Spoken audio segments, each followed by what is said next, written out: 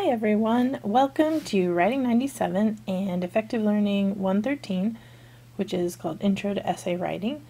And you're watching this because you're taking the online class, so we probably won't get to meet in person during the term, but you're going to hear my voice quite a few times, and you'll probably see a little picture of me show up on Moodle holding a coffee cup, because that's what I'm usually doing when I'm not writing or reading your work.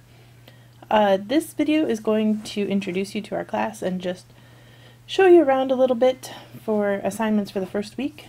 Every week this term, at the beginning of the week, you'll have a new video that comes up Sunday night or Monday morning that leads you through what we're doing that week. As we get further into the term, those videos are also going to review a little bit what we've done the week before, because our assignments will keep building on each other. But you can always look for them, Monday morning sometime, to help you see what's coming up, what's due, what I'm looking for, all of that. So let's get started. So what you see in front of you is pretty much what it's going to look like for the rest of the term. Up at the top you see a news form. That's what I'm going to use to contact you if I need to get in touch with the whole class. For instance, if I want to send out a message saying, hey everybody, I've changed the deadline on the paper, it's going to be 2 days later, something like that. That's how I'm going to get that news out to everybody. You don't really need to check in with the news forum, because anything I post there, it's going to go directly to your email. But you do need to make sure that you have the right email address on file with Moodle. And the best way to know that is if you got an email from me on Sunday night about class getting ready to start, then you're set. If you didn't get an email from me, then you'll need to change your email address in your Moodle profile. And I will post instructions about how to do that later this week in the resources section. You'll see that show up at the top of the page. The next thing you see is class policies. That's our syllabus. It just tells you what's expected in the class, gives you the breakdown of where grades come from, and the list of objectives that we were handed by the school and the state, things we want to accomplish in both Writing 97 and Effective Learning 113. These two classes are linked, Writing 97 and Effective Learning, but you do get separate grades for each class. So if you do all the writing work and get an A, that's wonderful, but kind of fall down on some of the other pieces that we're going to talk about, time management, goal setting, things like that, then it is possible to get 2 different grades. It doesn't usually happen because everything's so incorporated, but you will see 2 separate grades on your transcript at the end of this class. Anyway, there's more information about that in the syllabus. You'll see another link come up there later this week that's going to be a schedule for the rest of the term, and it's a rough schedule just giving you an idea of what we're going to do each week, but it should help you with planning in advance for things, because it'll let you know when the major deadlines are for the big papers and tests that we have in class. Everything we do will be turned in online, with 2 exceptions. Around midterms and then in finals week, I will ask that you come to campus to take a short, I'll call it an exam, but that makes it sound scarier than it is.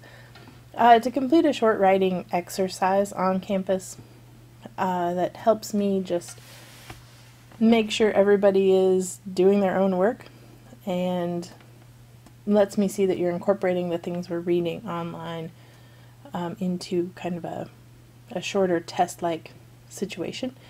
If you don't live anywhere near the LCC campus, you can take it at any of the distant campuses we have, so Cottage Grove or downtown campus.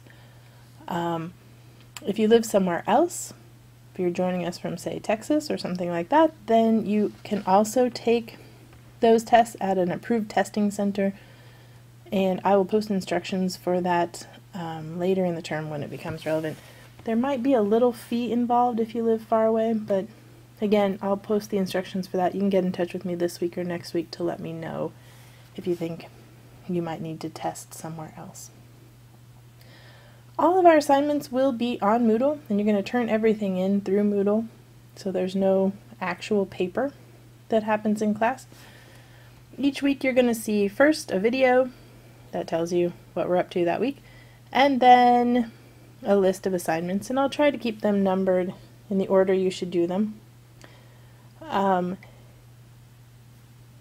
So let's just look at the assignments we have for this week, and this will give you an idea of what we'll be doing for the rest of the term.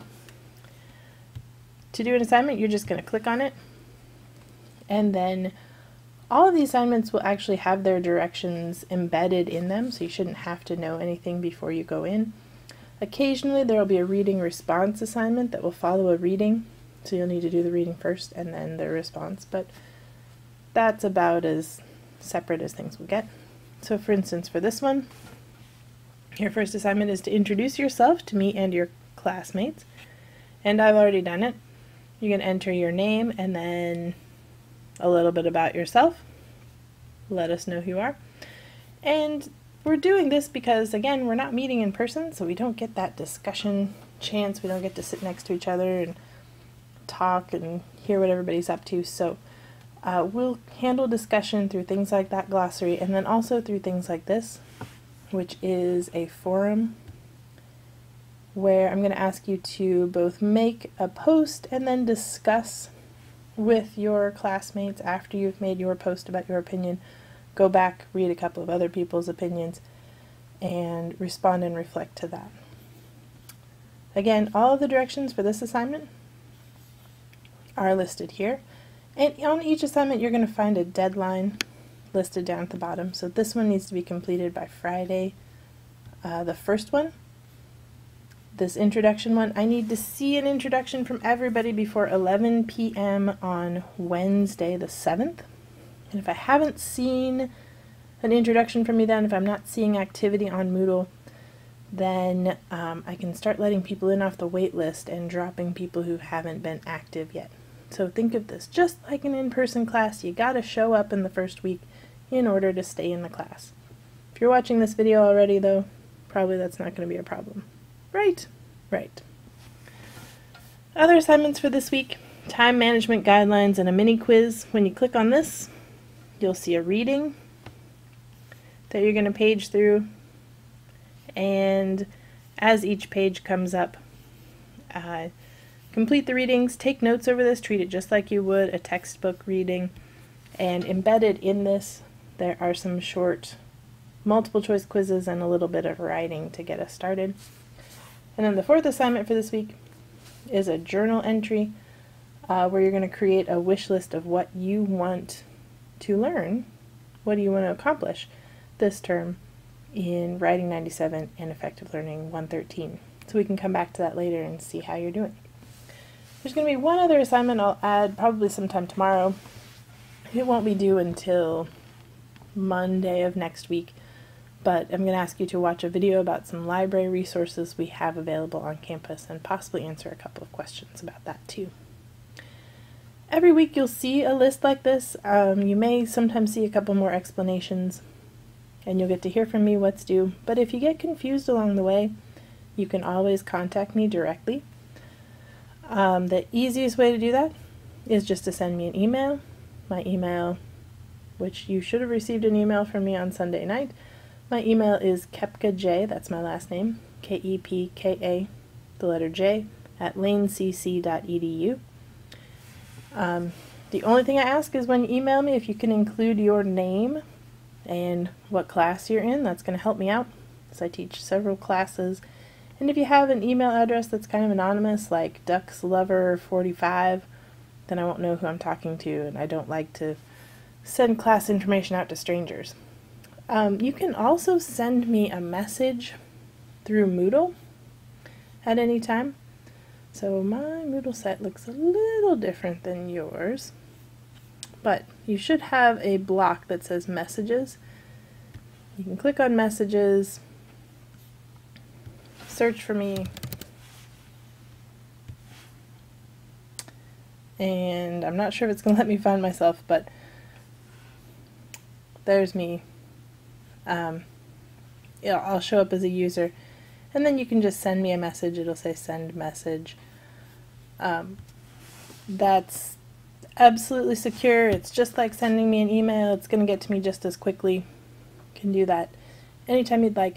Usually I get back within 24 to 48 hours during the work week. I'm a little slower on weekends, but I will get back to you as soon as I can.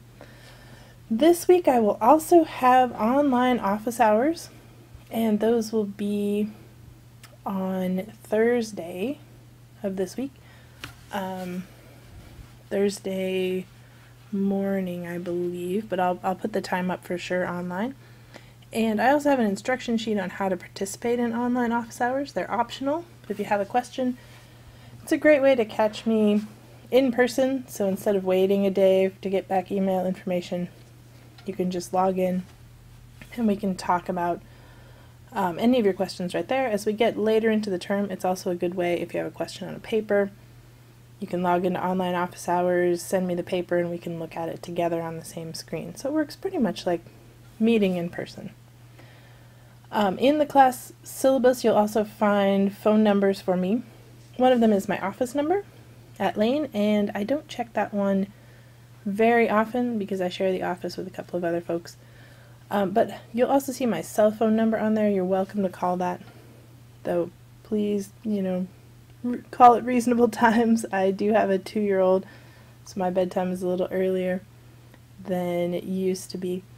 You can also send me a text message, but again, if you're going to text me, if you would be so kind as to include your name and your class in the message, that would help me out a lot too.